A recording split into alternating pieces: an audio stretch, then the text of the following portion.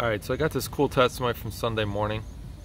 I was at home church, and a friend of mine's mother was there who I hadn't seen in like a month.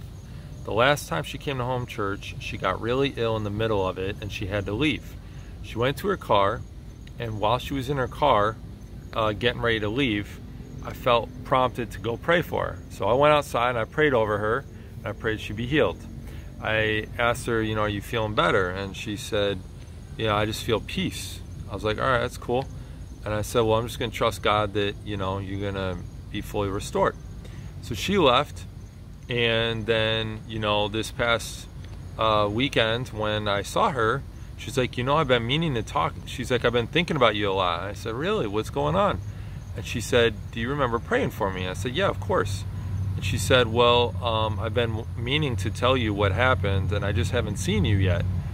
And so she told me that after I prayed for her, she left and she went back to the house she was staying at, and she slept for 2 hours. And after those 2 hours, she woke up and she was completely healed. And she said, normally when this happens, it happens about once a year. And she said, I'm usually ill for a long time. I don't know how long she's normally ill for, but she said it lasts a lot longer. And so I don't know if that's days or weeks, but to me, it's just really awesome. God is amazing.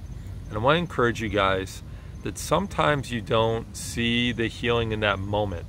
But God taught me a long time ago, don't ever assume that just because you didn't see the person healed in that moment, that they're not being healed. You have to trust God at His word and believe Him in faith. And when you pray, just believe that you'll have what you ask, and trust God to do the work.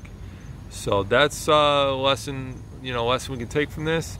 And I just find it's a super encouraging story. You don't always get to hear the end of these stories, but on this occasion, God allowed me to hear the rest of the story. So she got healed, and God is good, He's faithful, and trust Jesus.